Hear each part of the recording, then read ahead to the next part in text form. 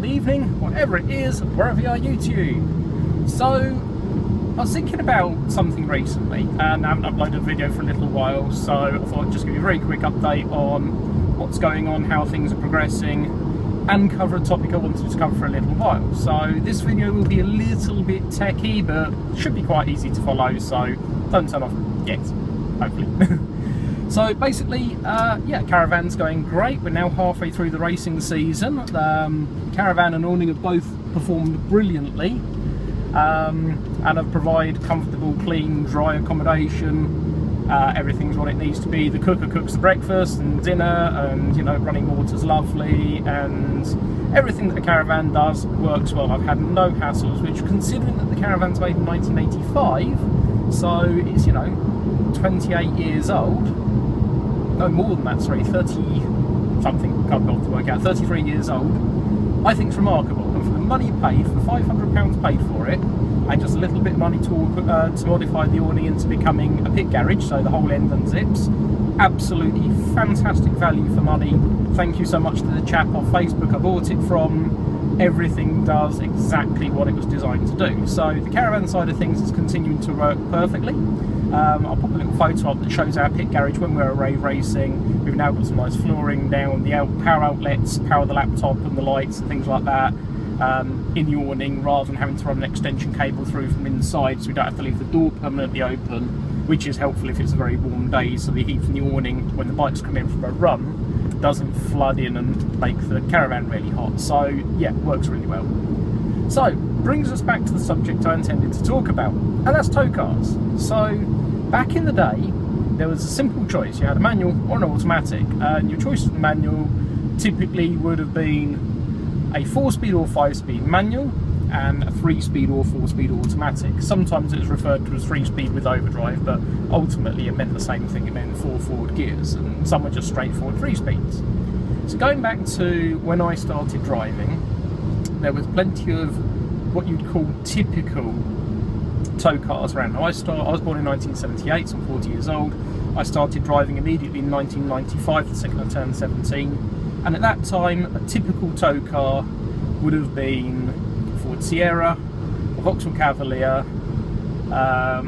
There was a smattering of French cars that are quite popular for the diesel engines. Quite a few people towed the Citroen CXs, BXs and things like that. The odd VW Passat, but typically predominantly British vehicles.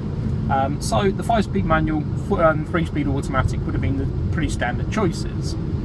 Now that was all you had, and you would have the advantage with the automatic of the torque converter giving you something called torque multiplication, which meant they were much easier to pull away on a hill and much better at hill starts than the manuals were, because with the manual you'd have to slip the clutch a lot, potentially burning it.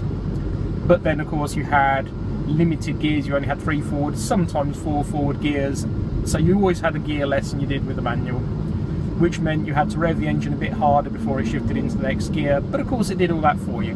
The only thing you needed to consider typically was putting a transmission cooler if you had a heavier caravan or a heavier duty vehicle, but other than that they pretty much worked as they did.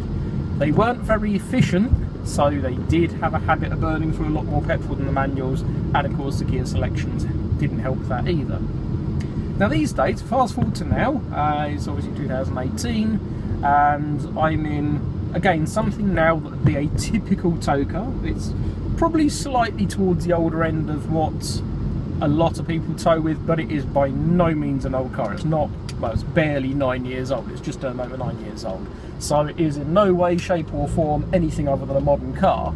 And this is a 2009 Volvo V50R design, and this one has a 6-speed manual.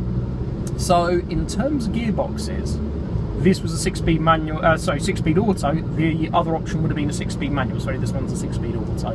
Don't know why I said manual there, but there you go, I did.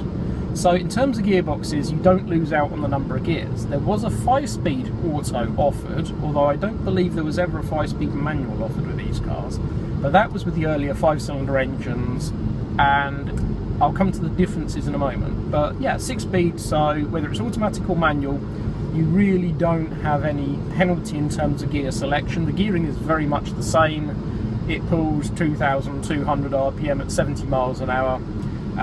The gear ratios are nicely chosen. First is probably ever so slightly lower than it would have been in the manual, partly to allow the car to creep, because this has got something called a double clutch gearbox in it. So although it's automatic, it doesn't have a torque converter, but in a second I'll get to what that means. So yeah, the gear ratios are very well chosen for towing. I just stick it into D and it tows perfectly. Originally I started towing it using 5th on higher speed roads. It simply isn't necessary. It sits perfectly happily in 6th, 1800 RPM at 60 miles an hour, and it's more than capable of swapping gears as required. Just leave it in drive and forget anything ever happens. It will sort it all out perfectly.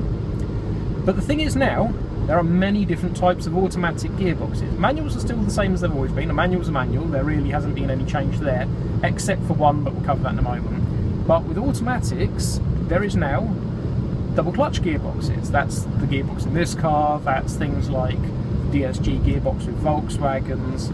Then you have roboticized manuals, which are still automatic. That's things like the Maserati Cambio Corsa and the BMW SMG earlier gearboxes. I believe SMGs are now double clutch, but the earlier ones were a roboticized manual. The Alfa Romeo Celispeed is also one. I mean, Alfa Romeos have never been massively popular for towing, although the 156 and 166 did do a reasonably enough job within the realms of a 2-litre standard size car. So, you know, some people have towed with 156s with the Celispeed box. And you also have continuously variable gearboxes. That's things like the Audi Sportronic. The CVT is also used in the Nissan Qashqai. I always want to call it the Nissan Kumquat, but Nissan Qashqai. And each gearbox has its own advantages and disadvantages. So we'll start with what is rapidly becoming the normal. Of course, the traditional auto was an epicyclic. We'll start what's rapidly becoming the standard, which is the double clutch gearbox. Now, that's what this car has. It's not like a manual gearbox at all. Basically, you have 2 gearboxes in the car. In this case, it's two 3-speed gearboxes, one with a reverse and one without. Now, one gearbox handles 1st, 3rd and 5th gear. The other gearbox handles 2nd, 4th and 6th. And one of the 2 handles reverse. I believe it's the 135 gearbox handles reverse, but I can't be sure. And what happens, and within the same casing, what happens is you have 2 clutches within the same housing. And you move away in first gear selected, it brings that clutch in. Now while you're accelerating, the computer of the car thinks, I'm accelerating, speed's going up, it's much more likely I'm going to need second legs, so gets the second gearbox ready in 2nd gear, absolutely good to go. And then what happens, sort of, you've got the 2 clutches, one's engaged, the other's open, and it just goes like that and switches over between the 2 clutches. That allows it to blend between 1st and 2nd, do so very, very quickly, and give an absolutely seamless transmission of power. Then, of course, the computer continually watches going on and thinks, going along, and we're in 2nd gear, the speed's still increasing, and I've still got the throttle on, I'm probably going to need 3rd next, or it might think, hang on, throttle's off, brakes are on, RPMs are going down, I'm going to need to go back into 1st, and it will get the relevant gearbox queued up and ready, swap between them. That's in its essence, I mean that's hugely simplified, but in essence how a double clutch gearbox works. Upsides, continuous drive, there is never a break in drive, so on turbocharged engines there's no drop off in power, so on a turbo diesel they're brilliant because you constantly maintain full boost under acceleration. Disadvantages, you still have a clutch.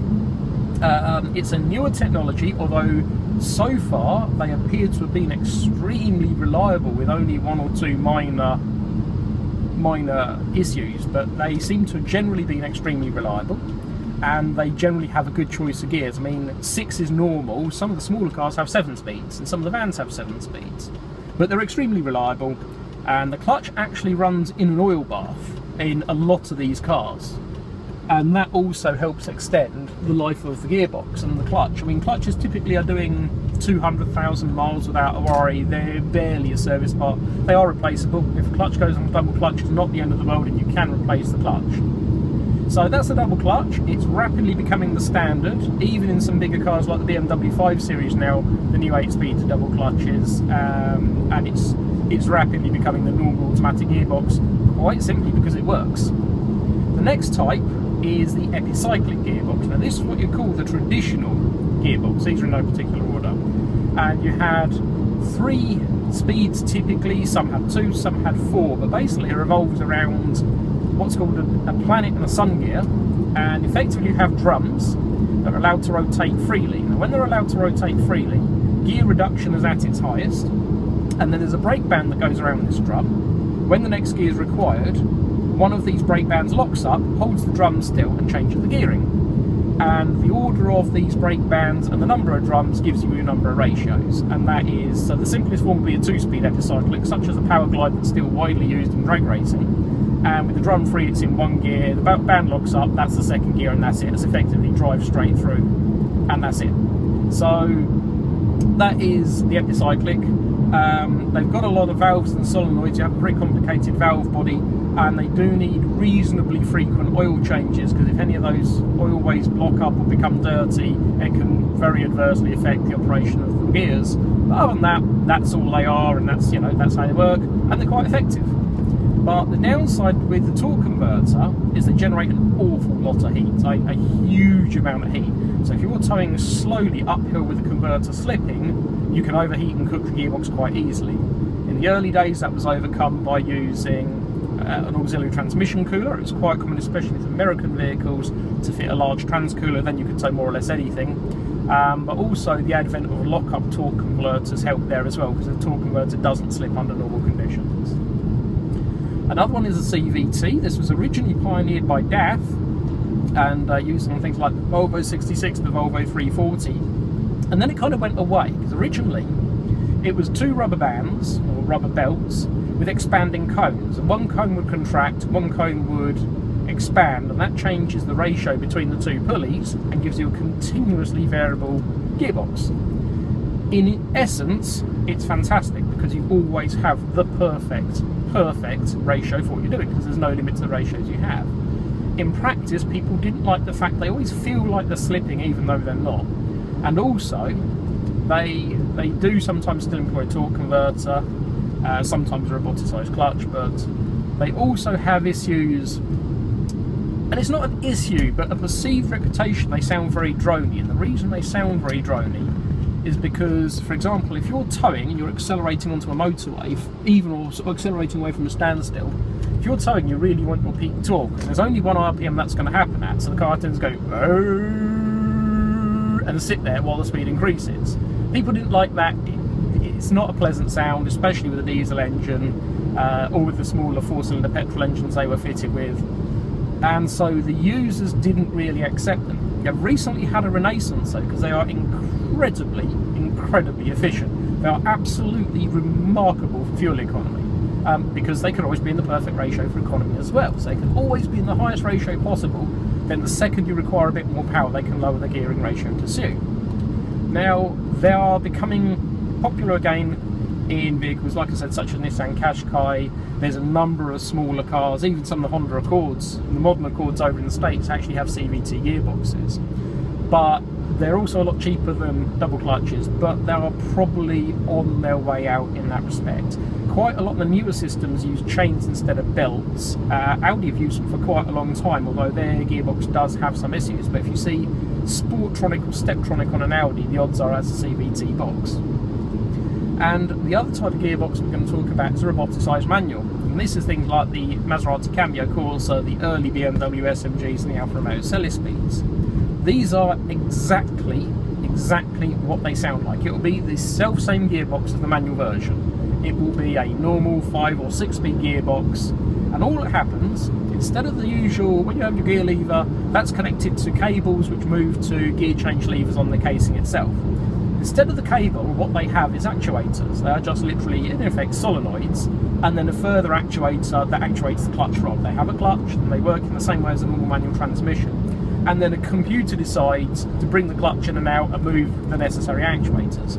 In principle, it sounds very simple. However, the actuators work on very, very high-powered hydraulics, and that's where the issues and reliability issues laid with them. They still have the problems of clutch wear, they still have the problems of having to get off the throttle, although the computer does that for you. It closes the throttle, actuates the clutch, moves the gear selectors, brings the clutch back in, brings the throttle back in. That's a slow process. That is not a fast process, and as a result, that is where the problems with that gearbox lie. You get no efficiency or performance benefits over a manual, and you do have added complication. There's a couple of other things that particularly the Alfa Romeos were prone to. In the early days, people used to have problems with the actuators, and Alfa Romeo used to say, put a new actuator on, £1,000, thank you very much.